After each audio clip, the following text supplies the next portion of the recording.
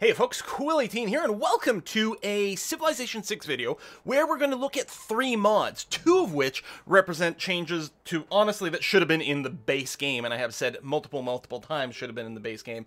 And the third one is a UI revamp that I think a lot of players who spend a fair amount of time playing Civ will really appreciate. Now, unfortunately, at this time, the final UI revamp mod doesn't play nicely with the first 2, but they are looking into maybe increasing that compatibility. So we'll cross our fingers that we'll be able to use all of them in the future. So let's start off, first of all, with the Better Trade Screen mod, which has been out and about for a little while and eliminates one of the major complaints that I have in Civ 6, which is, by default, when you have a trade route, normally there's a filter. There's a filter where you can say, only show me trade routes that have, say, production, or only show me trade routes that have gold, or something like that.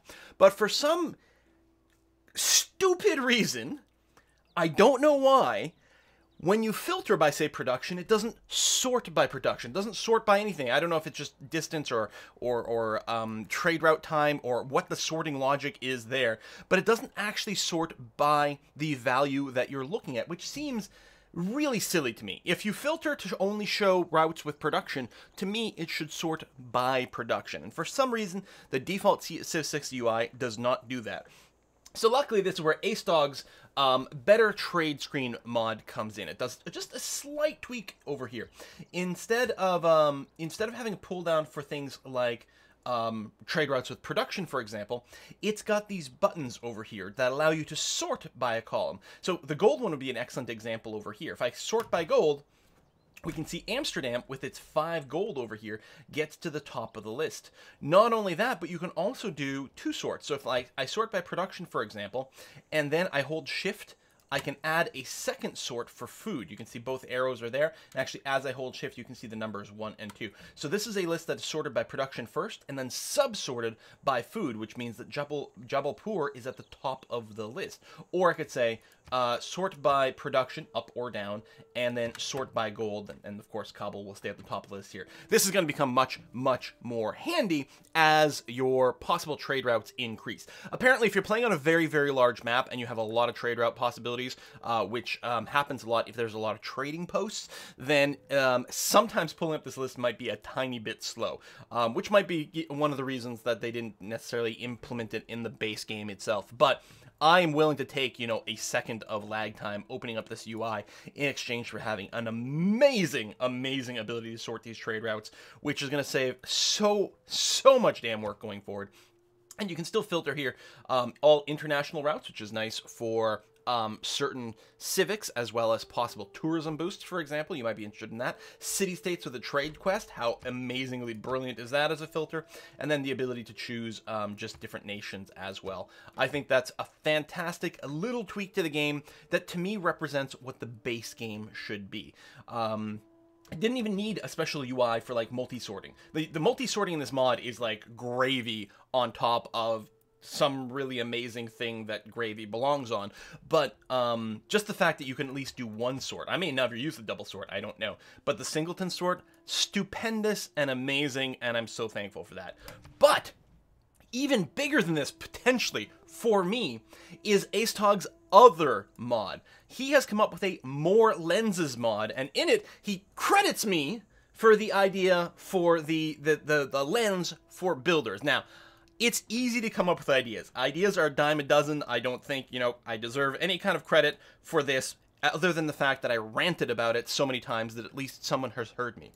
Acedog has implemented in his More Lenses mod many new lenses. Now, there's a lot of different options in here that can offer up some very cool possibilities, but the one thing that I have been yelling about that needed to be in the base game is a lens for builders. Consider this. They have the settler lens, which, oh my god, fantastic. Color codes the world based on where you can't settle, where you can settle, and then color coded based on the freshwaterness, right? This is just coastal. This is freshwater. This is the settler lens that is built into the game, and that's great. I thought that was awesome. But I can't understand why they didn't also include a builder lens. But luckily, Acedog's mod is adding that in here, and color codes the world within your borders based on what kind of builder actions you may want to do. The red tiles are places where there is nothing to do. These are places where you either have a district, so for example, the city center or the campus over here. I suspect that if my borders went over the mountains, they would also be color-coded red. He also color-codes red the places where you've already built an improvement over here, which seems fine. The gray tiles are just generic tiles, so this is just, say, grassland over here.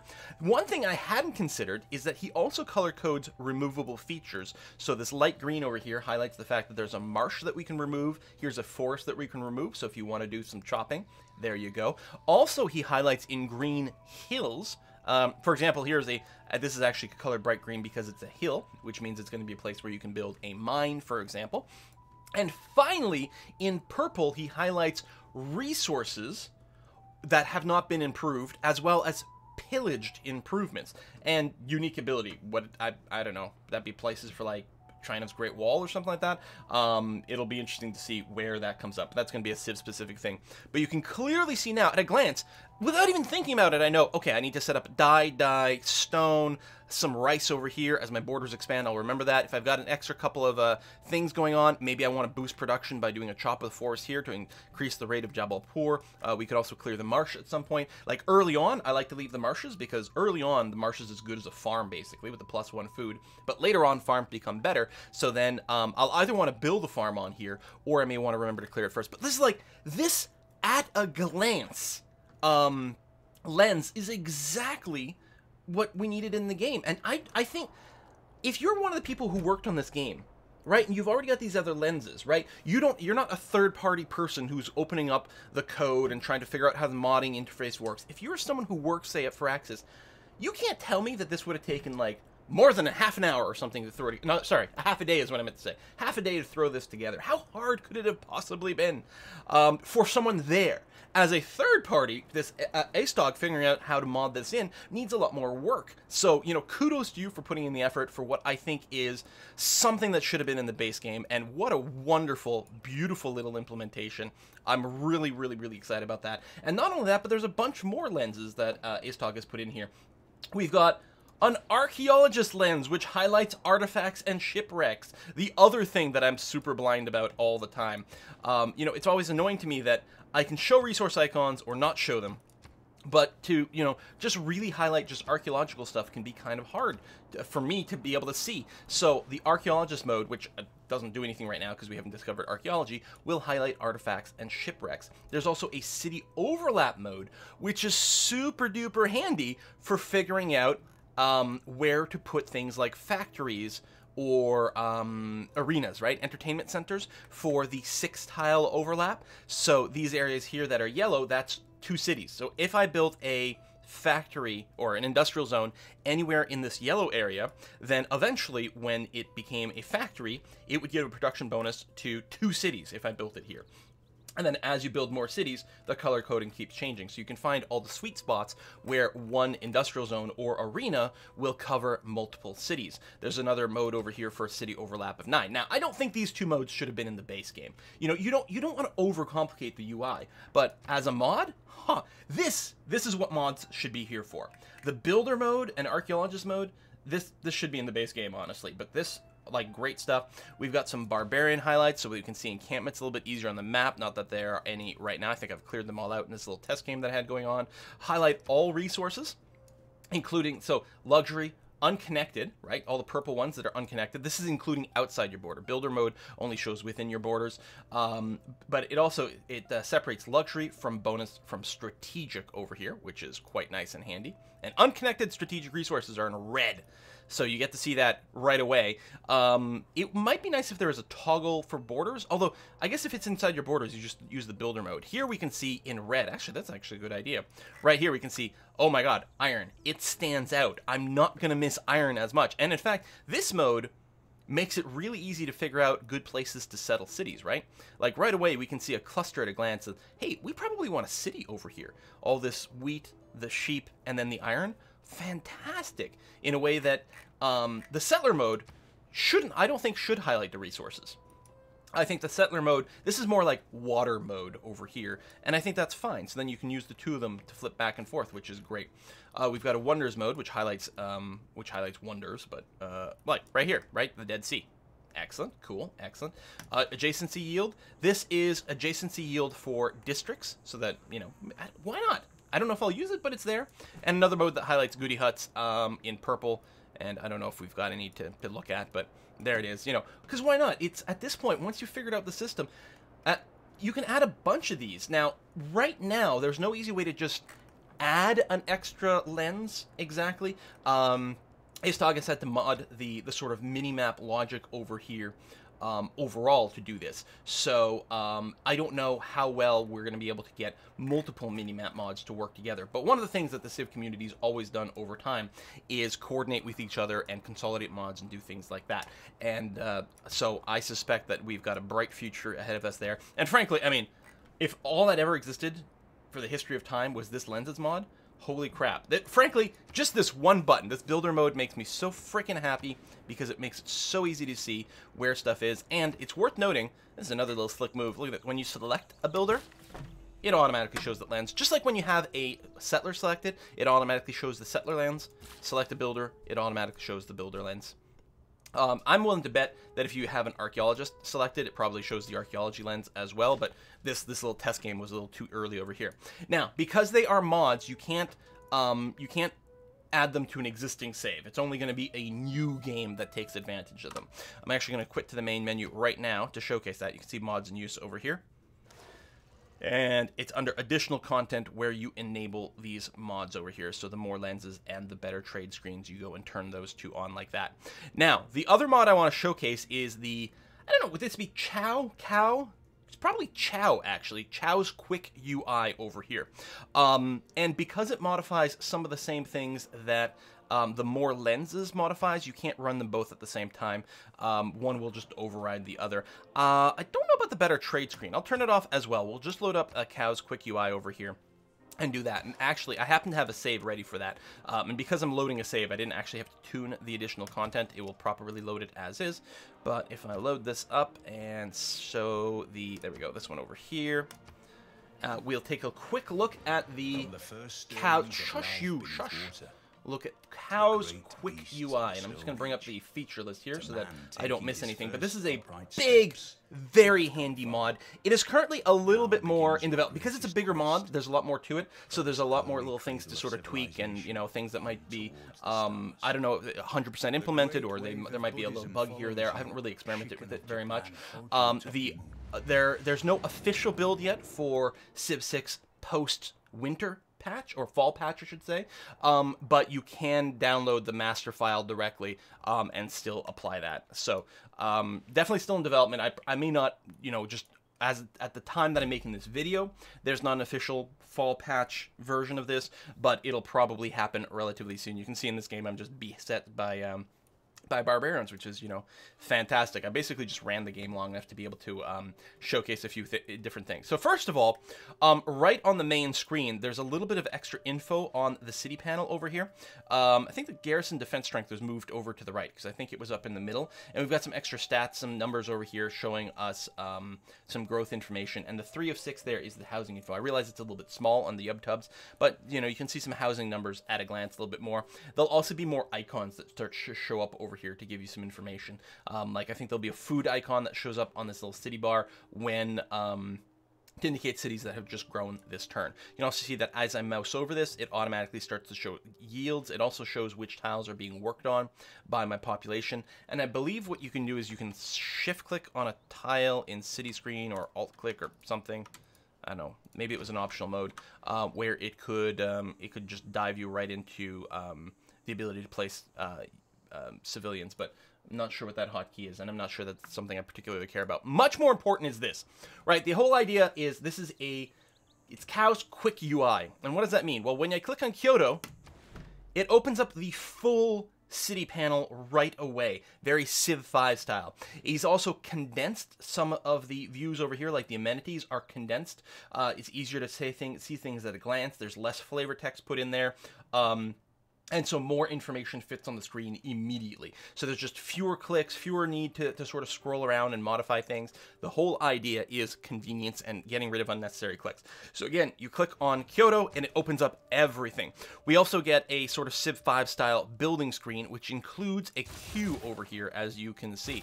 So we get a queue that you can go and you can drag to reorder the building queue as well, which is really fantastic. We get the buy button right over here. You'll notice that there's no longer any buttons over here to enter tile buying mode, unit buying mode, faith buying mode, nothing like that. No need to use these buttons. You get the one singleton view right away. So you can buy this. I assume if I had the ability to faith buy, there would be a button for faith buying a particular thing over here, which is fine. We get the yields, we get this, but then again, there's no reason that you should have to hit a button to go and purchase a tile. I mean, frankly, when you're placing districts, they have the tile buying feature automatically implemented right away. So right away, much better city screen. Really think that's quite fantastic. Yeah, see, because I didn't do a fresh reload, there might be a couple of buttons missing. When you do change mods, it's usually a good idea to quit the program completely and reload it. Here's another change that is a huge lifesaver. Clicking on the government button, there is no stupid My Government tab or My Policies tab or whatever it's called. Normally there's a first tab which does nothing. It just shows you what your policies are. But the thing is, the View Policy screen also shows you what your policies are, but lets you change them. The very first tab on the government screen is 100% useless, and it's the one that comes up by default all the time when you open the government screen. So this mod simply eliminates that tab, gets you right to the View Policy screen right away, where you can change your policies, if we had it unlocked, right, from a Civics or something like that, saving you a bunch of effort, which is great.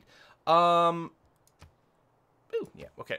Another thing that is a wee bit of a time saver is when you open the tech tree, it automatically sets the keyboard focus to the search window, right? So if you open the tech and then you search for, I don't know, iron working, hey, look at that. You can just start typing. You don't have to, like, find the little click thing or anything like that. It's such a tiny little UI tweak, but it's brilliant. Same thing also applies to the Civics tree over here. What else? Oh, the Great Person screen over here has been embiggened so that you don't have to scroll sideways. Now, that, again, this is a good example of something that maybe is most appropriate in a mod, because what happens if someone has a smaller screen or this or that? The built-in solution is really well suited to a much more flexible UI size. I don't know how this mod scales this based if you've got a smaller monitor. Maybe it just gets cut off, and so it wouldn't be appropriate for you. But for most people with a sort of 16:9 ratio, this is fantastic. No more goddamn scrolling around for great people.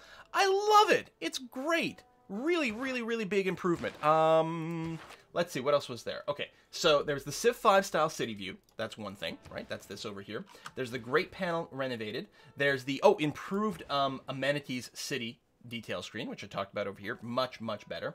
The My Government tab was removed from the government panel, right? This thing over here. Production panel units compressed and reordered. That's this over here, which I think is great. Oh, the map pinning system. Yes. So the map pin list over here, add pin. And if I drop a pin over here, a bigger screen over here. New pins, a longer pin list. Oh, long pin lists are now scrollable. You can right click on a pin list to quickly delete pins. And the enter key is now bound to finalizing a pin in the pin creation menu. And clearly, so hitting enter before, there was lots of weird behavior with pins, and I don't know if this fixes them all, but it might. So we'll see. Also, I don't think that edit button was there before. I might be wrong, but I'm not sure that it was. Maybe it was there before. But, I mean, extra icons, which is great. District icons, because I kept doing something like this, right? And being like, okay, so this is going to be my industrial zone or something like that. But now I can actually use the icon for industrial zone to show up on the map there to remind myself that I'm going to build that. You know, just a little more icons and clarity. It's groovy. The Tech Civic tree and Civilopedia. Oh, that's useful, because why is this search bar not auto-focused normally, right? Now it is. I don't have to click on that field. You just click, type, boom, done. You've got your swordman up there. Civic/tech pop-ups can be disabled. But you can still have the voiceover play. So when you unlock a new technology, instead of getting a pop-up window, it'll just give you a little alert, and you'll still hear Sean Bean tell you about the technology. But if you don't want the tech or civic pop-ups to happen, you don't have to. That is an optional thing that you can tune. And yeah, see, I'm pretty sure because of the way I loaded this mod, normally this minimap would actually be twice as big. It's because, yes, it still has the old mod listed in. That's what happened here. You see this? It's because it still has, which is interesting because, yeah, it's because of the order that loaded in. So this time around, it loaded the more lenses after loading the CQUI. As such, it's the more lenses version of the minimap that's here, which means I have access to my lenses, which is great, but it means I don't have access to the button to configure this mod, because normally, first of all, this minimap is doubled in size by default, and there's a button here to tune the mod and set all bunch of options. So that's where you enable and disable civic/tech pop-ups, as well as choose whether the voiceover is heard. You can get it to make a pop-up notification at 50% research progress. So you know all those times when I want to half research a tech, right? When I do this thing, I half research, say, currency, and then stop, because at some point I will do a trade route, and then I'll get the boost from it to auto-complete it. And sometimes I forget to stop. So I'm like 3/4 of the way through, or even I finished the whole thing when I was like, no, I didn't want to finish now. I only wanted to go to halfway so that I could then pop an inspiration for this thing later on. Well, you can configure an alert to do that, and I'd love to show you, but yeah, I'd have to quit all of Civ 6 and reload it just to not have the lenses mode in here. The minimap can be toggled to original size or double size, which is nice. Dedicated mod settings menu with persistent settings. Citizen management icons are overhauled to make seeing a yield info better. Yeah, so that's this stuff. There's a bunch more little pop-ups and icons that will happen as your city expands, so you can get a lot more use for information. Growth/production progress is enumerated in the city panel. So, oh, right over here, look at this, 9.3 of 50 food, plus 2 food per turn. We get some more information there, as well as the time. You know, just more information at a glance without cluttering up the user interface too much. Improved resource icons are dimmed to emphasize unutilized resources. Oh, that's interesting. So, okay, we can't see an example here. But the idea being, if I go and build a quarry on the stone, the icon for the stone will be at like 50% transparency. So the unimproved resources will pop a lot more.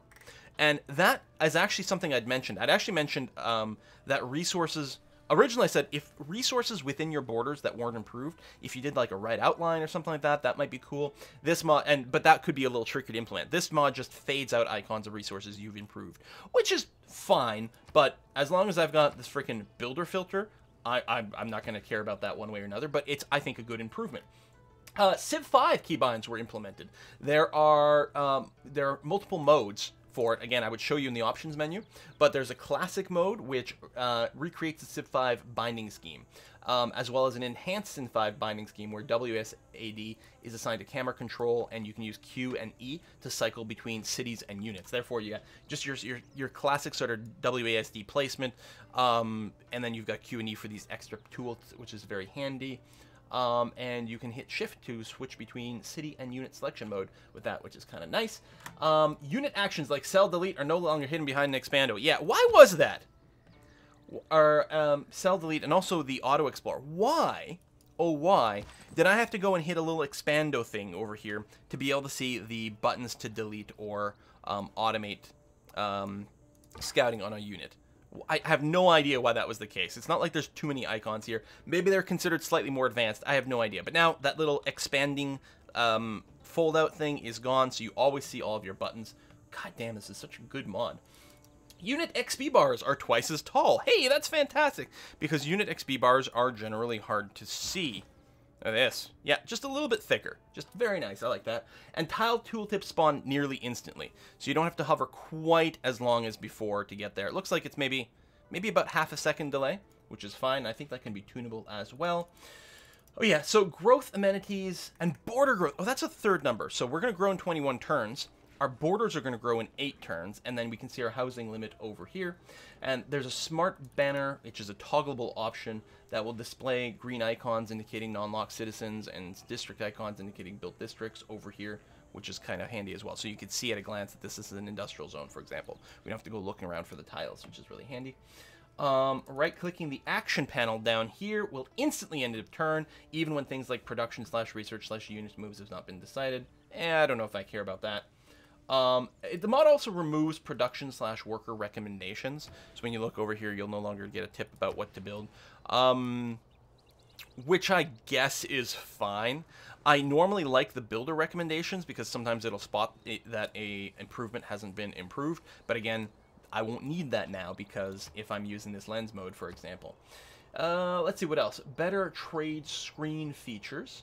So this mod also overhauls the trade screen, which includes, actually, it seems to include the Better Trade UI directly. I can't test it here, but it seems to do something relatively similar to the Better Trade UI. New yield/destination filtering options.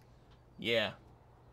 I don't know if it's an actual exact copy or what, but it's got that, so I guess I don't have to run the other trade mod, which is nice. Let's see. Remembers last used tab. Available routes show all possible routes, even if trade unit is not present in the origin city.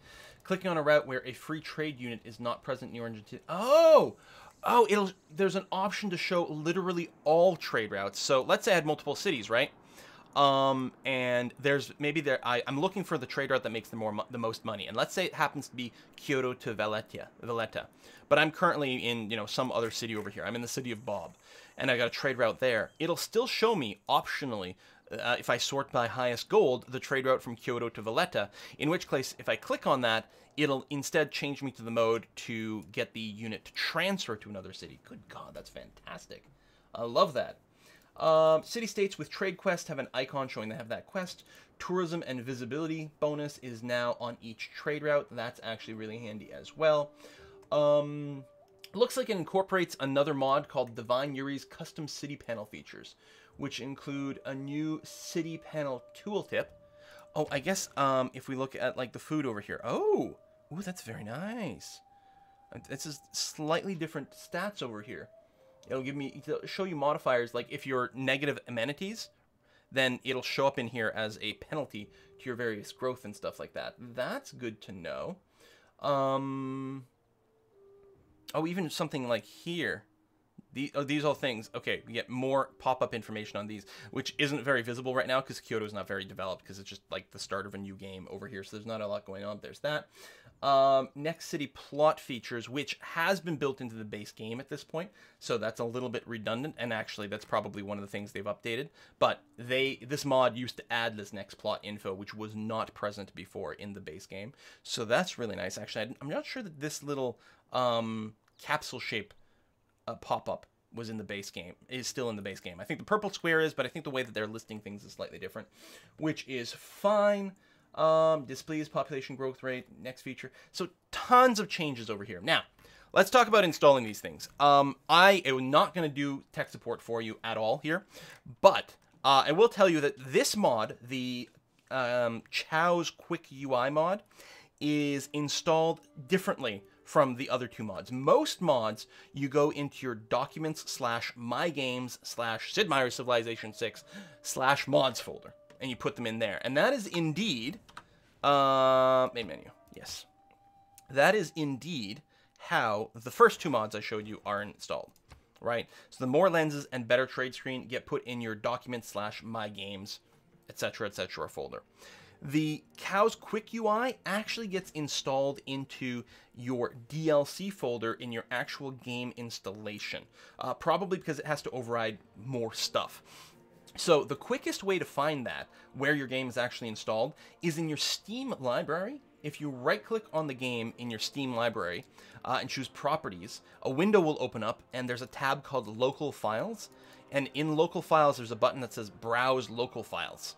And in there, there'll be a DLC folder, and that's where you put this mod. I mean, all the mods, it does explain for this mod, since it is a little bit weird, where or how you would install that. But you install it in a slightly different place, and you have to make sure that when you start your game, go to additional content, make sure to enable the correct mod. And again, once you, it doesn't change any existing save, and in fact, if you save a game with mods, when you load that save, it will automatically load the same mods that you went in with. Again, CQUI here conflicts with more lenses and better trade screen.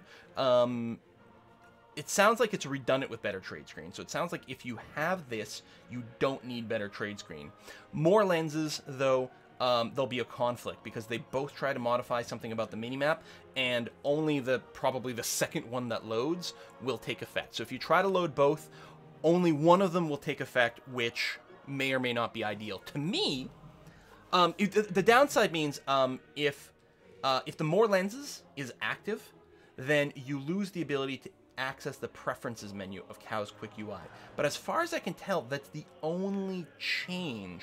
That's the only thing that CQUI really brings to the party there. So to me, I would be very happy if more lenses kicked in all the time. And in the short run, until these mods all start to work together, I will probably see what I can do to just like force that to happen, so I can run CQUI and more lenses together hunky-dory, and I probably don't need better trade screens, but to me, these are just stupendous improvements to the game. Again, the CQUI is under heavy development and does not have an official build for the fall patch yet, although it seems to work relatively okay. So you may not want to get married to the current one here, because who knows, maybe you'll get crashes. But the more lenses and better trade screen seem to be very, very simple. They're very focused mods, so they're less likely to run into issues, and the lenses one in particular is very, very simple.